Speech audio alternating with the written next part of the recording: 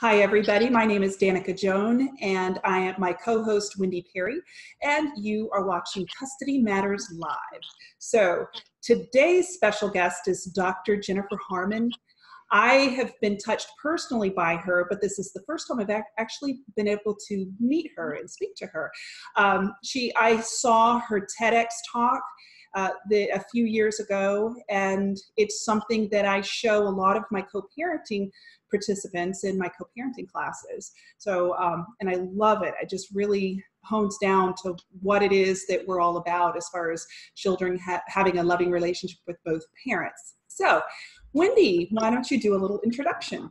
All right, I sure will. Well, I want to start by reading Dr. Harman's bio, which I did get from her website. So I'm just going to read this. Jennifer Harman, Ph.D., received her doctorate in social psychology from the University of Connecticut in 2005 and specializes in the study of intimate relationships. She also has 2 master's degrees from Teachers College, Columbia University, in psychological counseling, and served as a family and substance abuse counselor for several years prior to her entry into academia. She is currently an associate professor of psychology at Colorado State University. Dr. Harman is an accomplished and awarded teacher and has published many peer-reviewed articles and book chapters, and has presented her research regularly at scientific conferences around the world. She has also co-authored numerous books, such as The Science of Relationships, Answers to Your Questions About Dating, Marriage, and Family, and Parents Acting Badly, How Institutions and Society Promote the Alienation of Children from Their Loving Families. Dr. Harman's areas of research expertise focus on the topic of power in relationships, power in how intimate partners influence each other for good or bad. As an applied social psychologist, her work has applied social psychological theories on intimate relationships to the study of public health problems ranging from STI prevention to domestic violence. For nearly the last decade, her primary focus has been on the study of parental alienation. Dr. Harman regularly conducts trainings for legal and mental health professionals on parental alienation and serves as an expert witness and consultant on civil and criminal cases involving parental alienation and other forms of family violence. She is a single mother of 2 amazing elementary-aged boys and a stepmother in a blended family of 7, and they live in Fort Collins, Colorado. And I also want to mention that Dr. Harman will be the keynote speaker at the Revealing Unseen Child Abuse Symposium in Houston, Texas on October 18th, 2019. And her TED Talk on parental alienation has had thousands of views. And Danica, as you mentioned, her TED Talk is amazing. It's 13 minutes, and it's just jam-packed of so many thought-provoking ideas about parental alienation. And I'm very interested to talk about her TED Talk and also about her studies about power plays in intimate relationships, because parental alienation is all about a big power play. From what I have observed, we'll let her talk about that. So, Dr. Harman, thank you so much for joining us on Custody Matters Live. Yeah, thanks for having me on the show. So the thing that I got from your TEDx talk was that, first of all, we all have stereotypes that we view the way that a mother should be, the way that a father should be, and so I took away that, oh wow, we really do, and maybe we should see things as more gender neutral. Second, I took that it doesn't matter if one party stays toxic, you can still create some neutrality so that the child can have a loving relationship with both parents. Would you like to explain more about that? Yeah, so a lot of my research, in fact, I have a new paper I'm about to submit where we show there aren't actually gender differences in who perpetrates parental alienation. But where we see the gender differences happening is when it comes to court, right? Or when it kind of continues on and you involve mental health professionals and other people. And I think what struck me when I started doing this research are the gender biases that would enter in at that point to create more gender disparity. right? So even though moms and dads do it, and they do alienating behaviors differently, or somewhat differently, the way that it's perceived by mental health providers and by neighbors and other family members gets warped because of the stereotypes we have about moms and dads and what we expect of them. And so that's why my research, I really wanted to try to study that better.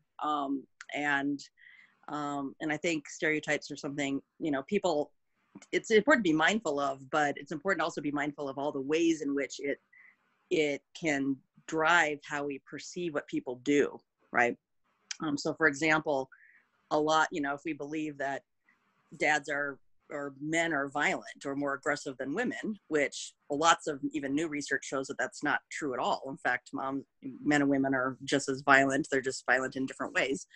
That kind of bias really can affect the long-term outcomes for that family, because people will side with the alienator. They will turn on them. They'll testify against another parent who's innocent and hasn't done anything wrong. And so my hope with the TED Talk was to try to get people to hopefully be more mindful of that and to not pick sides without knowing the full story about what's going on with the family. And to address your other point, I think, it's really important to try to equalize power in family dynamics where there's alienation, because the alienator, essentially, they're driven by control and power. Like, that's what motivates them. They want to control everyone and everything around them. And anytime there's a threat to that control, they engage in more behaviors to try to maintain it. And when they have all control and all custody, that's still never enough for them, right? They still always want more and more control. And so the best thing to do in that situation would be to try to help that child still have and maintain a positive relationship with the other parent, because that's the only way they can kind of combat that toxicity that they're getting from this very abusive person. I know Vittorio Vanzetti, he's a psychiatrist in Italy. This is something that he works on a lot in his research, where he shows that, this parental loss that children have when they have a healthy parent, and yet they're living and in the full control of a very toxic parent or an abusive parent. That's one of the worst kinds of loss that a child can experience. It's worse than actually death of a parent, because usually with death of a parent, a child still has a healthy parent that they're with, right? Whereas with alienation, they lose a parent who's healthy and they're stuck with a parent who's unhealthy. And so the outcomes for that child are even worse than death of a parent. I thought it was so interesting in your TED Talk when you talked about these parenting stereotypes, because I know for myself and probably Danica too, this is what we do every day, is we talk to parents and help parents dealing with parental alienation. And of course, talking about equal parenting often goes hand in hand with that. And so as I started to watch your TED Talk, I thought, well, I don't believe in any stereotypes. I'm really educated about this. And then as I watched, I thought, oh my gosh, we all carry some of that with us, Right. And we probably don't even realize it. I think one example that you gave was, if a dad comes to a school event, people are like, wow, he's super dad, he's amazing. He came to an event at school, where it's just an expectation that, of course, mom does that. And if mom shows up, it's not a big deal. And I recently saw that play out in a family court hearing, where one of the attorneys made a huge deal out of it that the mom had not been to a school event, and she hasn't been able to because of her job. But nobody said anything about the dad not coming to events. Right. Yeah. But she was really vilified, because what mom does not go to school events? So I've seen that play out recently in the family court, but also I think it's something that we all need to really think about, how those stereotypes are ingrained in us, and we might not even realize it. Right. Exactly. And I think, in the legal, the lawyers' jobs are to try to do the best for their client. And so they will often manipulate those stereotypes to their favor. Right. So I think it's important to have good legal representation who can combat those. Right. So if one person's trying to capitalize on that, it's important to call it out to the court and say, no, right? It's like, that's, why are Yeah, you expecting this of this parent and not expecting it of the other parent? That's not fair. exactly. And that's something I wanted to see it. Like what I'm getting in the courts is a lot of times somebody throws the stone of you're an alienator, and or a narcissist, or all of these names that we like to throw stones with. And uh, it just gets very complicated, because now if you've got somebody who's being accused of parental alienation, now they're trying to fight their way out of the hole. Right. Something you said in another video was that just because you do one alienating behavior does not label you an alienator. Just like Right. hitting somebody doesn't make you an abuser. Yeah. Could you speak more on that? Yeah, so the way that parental alienation is defined is that there are clusters of behaviors that people do over time with intent to harm the other person, right? And so a lot of, and I run into this all the time. In fact, I just conducted three large national polls of Americans and Canadians. And we asked people, do you feel like you're being alienated from your child? And we found that over 40% of parents felt that way, which is a lot, or 30 to 40% of people felt that that was happening. But when we asked them in another poll how many behaviors the other parent was actually doing, a lot of parents reported only one behavior, and yet that was enough to make them feel like they were being alienated. And so I think there's a real misunderstanding about what parental alienation really is. Just because, parents act badly all the time, and people make mistakes all the time. Nobody's perfect. We're not always going to say the right thing to our child. We might be angry, we might be upset. But while it's not great, that's not alienating a child. That's not, children are very resilient. Even in the face of the worst severe alienation, some kids somehow miraculously withstand it, right? There's other children who are very vulnerable, but there are some children who can resist it, and no parent's perfect, and people are gonna make mistakes. But it's when people are doing these strategies over and over again as a larger kind of approach to get control and custody and to hurt the other parent and their relationship, that's when it's alienation.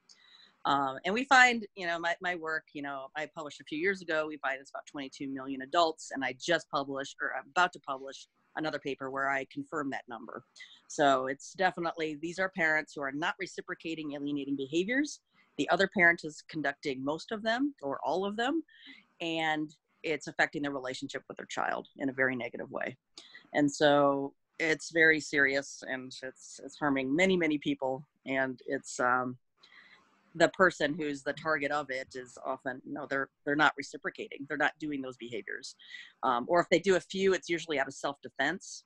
And it's the same thing that we see with other kinds of violence, like with battery, because the closest type of violence that parental alienation is, it's very similar to intimate terrorism, where you have one person who has all the power and control, and the other person is less powerful and dependent on them. And so with alienation, you have one parent who has all control and power because they have the child and they have custody usually. And the other parent is completely at their mercy to have any positive relationship with their child. And so that really limits the choices of the parent who has no power, right? If you have no power, what can you do? You're trapped. You're completely, everything you do has to be to try to get, have any relationship with your child. You have no control over the other parent at all, and they have all control over you. And so a lot of times parents in that kind of situation, just like a battered victim, if they, we see women actually, and men too, who are victims of battery. Sometimes the only choice you have is to push away and get the person who's beating you off of you, right? In self-defense. Or you might say things out of frustration, but that doesn't mean that they're also reciprocating the alienation. Right. The victims of this are often very, very distraught and very frantic. And then, of course, it's easier for the alienator or the abuser to label them as crazy. Well, look at how they're acting. They're acting so hysterical. Well, of course I'm hysterical. You're, trying to turn my kids against me. It's destroying my life. And so it really, unfortunately, it starts to kind of feed itself. And to outsiders, it might seem like that's really what is happening, is that this person is out of control emotionally. They're I hate to use the label crazy, but that's what alienators often call the alienated parent. And I'm wondering, I think it's interesting that you have focused a lot of your research on power in relationships. And I'm just curious, what made you interested in that particular subject, power in relationships? Well, as you mentioned earlier when you were reading my bio, I initially I've always focused on public health problems like domestic violence and substance abuse and criminal justice populations. And in that, all of that is power as well, right? Understanding intimate relationships, you have to understand power. I just published a book on power in relationships that was published by Cambridge University Press, where we summarize all the literature, and we have several chapters written by top people and top social psychologists and human development, family psychologists. So I think it's essential to understand power if you're ever going to try to understand intimate relationships, because that's how we negotiate. It's how we, whenever you have problems or you have to cooperate with anybody else, you have to understand how we exchange what we need from each other, right? How do we, sometimes in relationships, that starts off as like a social exchange where, like friendships, usually you have a friendship where you just meet somebody and it's sort of a tit for tat. I do for you, you do for me. But as people become more interdependent, their outcomes become joint. In other words, that when I do something for you, it doesn't just benefit you, it benefits both of us. Right? Because, and this is what happens with marriage, right? People have children. The child now is a joint outcome of both persons. Both parents have this child in common, and the outcome there is shared by both. But what the alienator tries to do, and what abusive people try to do in general, is they want to control the outcomes for themselves. They don't want to share, and they're not always operating in the way that benefits both people. And so that's where it becomes abusive. And so the person who's giving and giving with the hopes that it will benefit all is gradually being depleted, right? And so, and that's true no matter what area of study you go into. I'm just applying it to studying parental alienation because it's so obvious to me when I was studying, when I was trying to figure out why are people doing this? Why are the alienators doing this? And, about 7 years ago or 8 years ago, when I really started reading this, reading up on what the research that's been conducted so far, I kept being left with that question. But why? Why, and why is this going on? I mean, I understand that, obviously alienators, they have pathologies. They have, a lot of them have serious personality disorders, or they've learned how to do this from their own families, right, of origin. And so I knew that, but obviously that's a very clinical perspective. That's a perspective of, people who are counselors and they're working with these families. Whereas I come at it from a social psychological perspective. I come at it from, how do we understand the dynamics that's happening in this larger system, the larger family? Because I think that's the only way we're going to stop this. And that's the only way we're going to better understand how to intervene with these families, is to understand that power dynamic and understand what's motivating the people that are in this family. And then that's where we have to intervene. Obviously but we're doing it to protect the child, right? That's the main intent, is to protect the child. But in order to protect the child, you have to step back and try to see who's the one causing all the problems. So. This is something that I've said several times, is in dependency court in Florida, we have a dependency court for foster situations, and then we have the family court for divorce and custody. So in dependency court, the purpose, the prime directive is that the courts figure out a way to reunify child with parent, even if the parent has been found guilty of abuse or neglect. They will do interventions in order to bring the family back together. Now, it's not a perfect system by the least, but in the family courts, there is a parent does not have to be found guilty. There may be accusations and there may be even some evidence, but they're not guilty of anything abusive or neglectful. And yet they stand to lose any contact with their child because of the skills and expertise of the lawyer that's representing the other side. Right. Yeah. And yeah.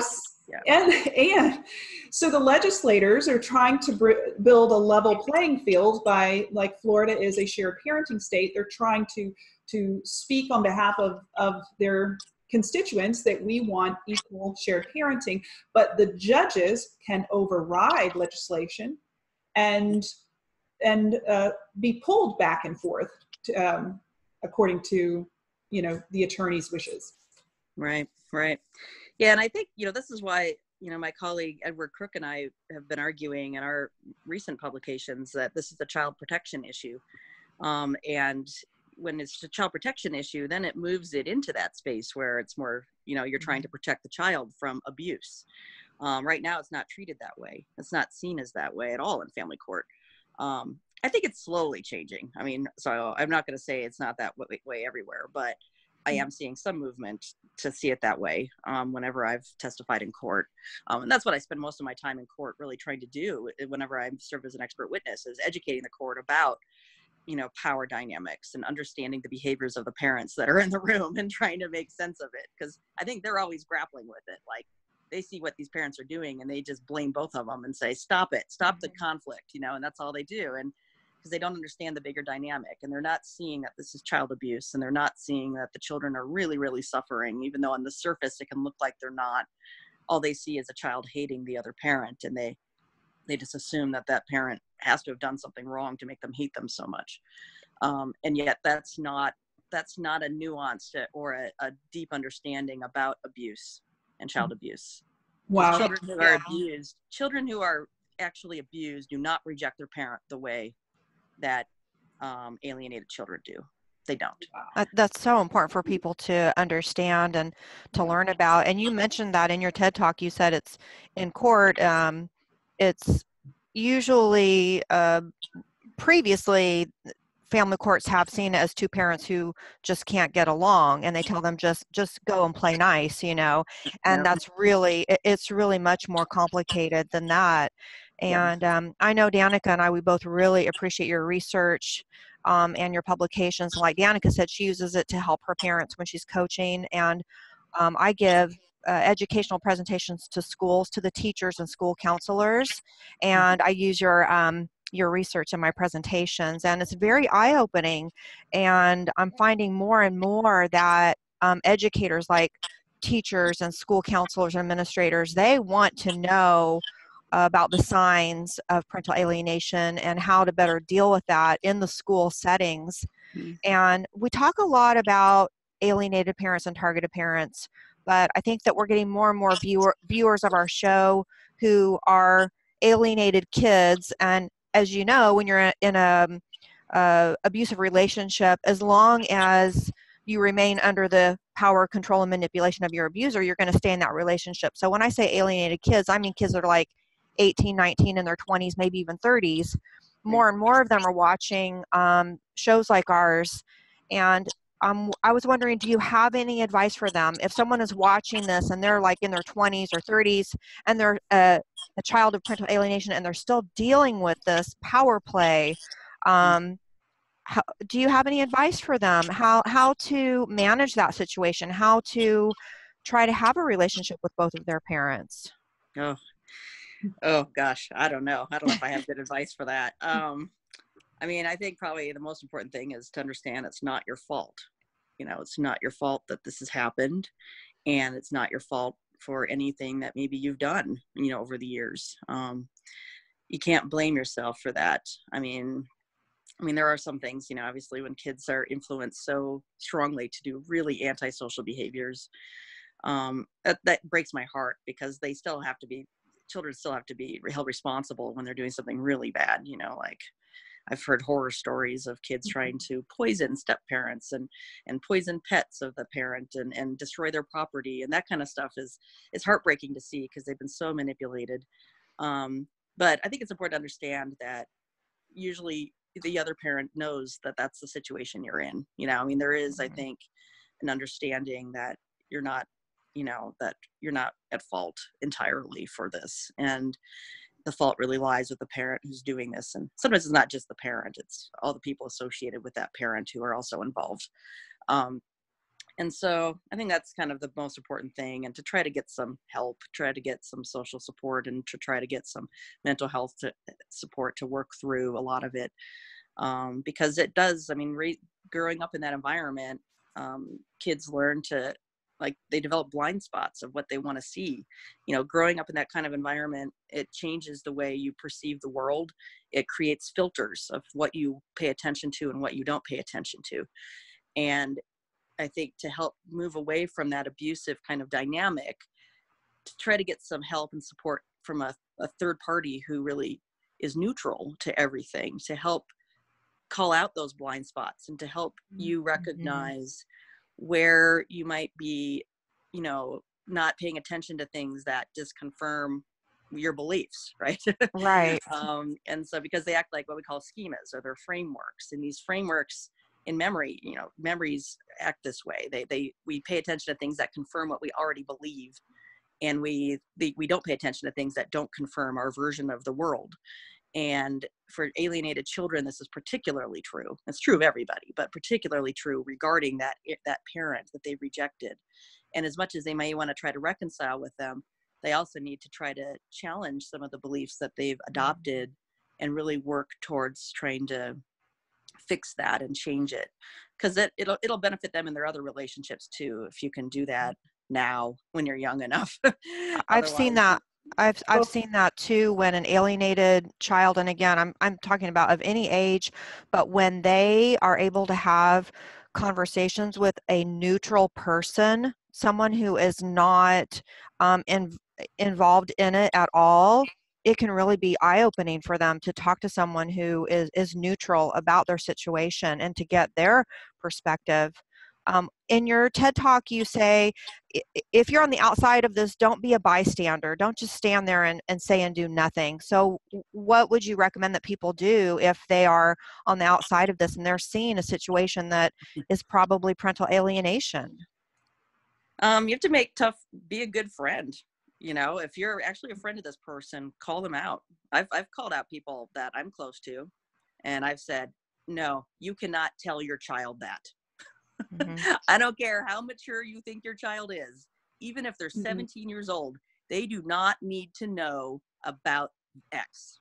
You know, they don't need to know about that. That's between you and your ex-husband, or you and your ex-wife. And they don't like to hear it, but I tell them time and again, and they have to respect me because obviously I know what I'm talking about. But I think, you know, if you know what you're talking about too, I mean, you just say no. You know, I mean, children, even at age 17, they're not an adult yet. I mean, the human brain does not stop developing until 25. I mean, so children, they think they know a lot. They come across very mature, especially alienated children, but yet emotionally and mentally, they do not have the capacity to understand the long-term impact of things. And they don't understand how information has been filtered to them from a very biased perspective, right? They don't have the full picture. And yet children will often form conclusions right away. They're often very concrete thinkers. They think, you know, it's either this way or that way. They don't understand all the nuances of relationships, and they shouldn't understand that about their parents. That, you know, even if another parent is abusive, or even if the other parent did horrible things, the child does not need to know that. They just need to be protected from it, and they need to then have a relationship with them in a way that's safe, but never told that that person's abusive, even if it's true. Never told that, because it hurts their self-esteem. It's part of their identity, and they don't have the mental ability to separate out that person from themselves. They're not able to. And so whenever I see parents doing that, I often have to explain basic human development, like basic kind of just psychology of human development. So, and if it's not something that maybe you've ever taken a class on, I really encourage people. There's free courses on like Coursera and other places. Just learn about human development, and that kind of gives you an understanding about where the children are at, what they're thinking, how they understand the world. And eventually when they're older, then you can maybe have a conversation with the child about things that have happened. But I step in and tell my friends things like that all the time, and it's not easy. They sometimes don't talk to me for a couple weeks, but you know, I mean, you're seeing a child being abused, and that's Yes. the way you have to think about it. And you know, I know that's kind of a, cliche, it takes a village, but, and people don't like to be told what to do, particularly parents. They don't like to be told how to parent their child. But, if you see a child being abused, I Well, think it's important.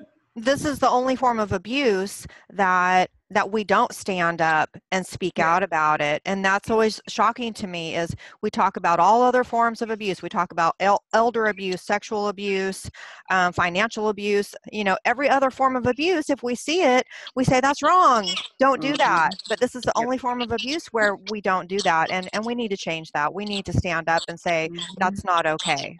Yeah, I think part of it is when a child, I'm talking a young child, is saying that, mommy's abusive or whatever, like people, trained experts, teachers are like, wow, why would they say that if it wasn't true? Which leads to, what would you recommend to professionals who are impacted by these families, teachers, judges, mental health counselors? Like, yeah. Well, because I found they're completely off base. Many times they make the wrong move for the best interest of the family because maybe the teacher's heart is involved. Right. Exactly. I mean, it's hard, when you see a child who adamantly believes that thing. And I think that's a real problem. I mean, I was trained as a psychological counselor, and the way that counselors are trained is to always, and even as domestic violence advocates are trained, is you always believe the victim. And you don't question it when they come into the office and the kids, or an adult saying, oh, all these things have happened. Their job is to validate, make that person feel like they're right and that they're heard and that they're listened to. And, it's important to feel supported. However, what if what you're saying is completely false? What if what you're saying is something that's been fed to you and that you've been brainwashed to believe? All that does is make it worse. And so people who are specialists on addressing parental alienation understand that validating validating feelings that are not genuine makes it worse, because now the child is being reinforced for rejecting their true feelings, and they are learning to suppress their own actual experiences and deny their own memory of things that have actually happened. And so I think for teachers, it's important to understand, like, that's one neutral place for that child to be at. If their child is expressing a lot of hatred and anger about a parent, try to neutralize that. Try to say, okay, well, I know that's your feelings about it, but try to make it clear that there's always more than one side of the story, to help that child really understand that the world is sometimes more complicated than that, and maybe you don't know everything. You don't have to challenge it too much, because kids will just dig their heels in, but leave an opening. When anybody, and this is as a former counselor, and I train counselors, whenever somebody takes an absolute position, you don't want to push them from that. You don't want to push them or challenge them on it. What you want to do is leave an opening to kind of allow them an opportunity to step away from that absolute position. You want to give them an opportunity to say, well, maybe there's some exceptions. Maybe there are some times when mom or dad isn't so horrible, right? Maybe there, and so as a teacher or anybody else involved, try to get that kid to think of something. I mean, most kids will double down and they exaggerate and then they blow it up out of proportion, because that's what alienated children do. But keep reinforcing that. I think that's important to kind of, don't let them really get ingrained in that. And yeah, I mean, it's a challenge working with families, but I think people who work with these families, who do professional counseling and stuff, they really need to change how they approach these families and how they work with them, and understand, don't reinforce the negative beliefs and memories that they have. Got it. Well, awesome stuff. Really good stuff. Yeah. Could have kept going, but everybody, you've got to try to come to the Revealing Unseen Child Abuse Symposium in Houston, Texas, October 18th, 2019, and meet Dr. Harman in person. And as I said earlier, she's the keynote speaker at the symposium. And we've got a great lineup of presenters at the symposium, and a lot of presenters that are kind of new to the public. So I really hope that if you're watching, you'll try to come to that symposium in Houston in October. Awesome. Cannot wait to meet you there. I'm so excited. Yeah, it'll be great.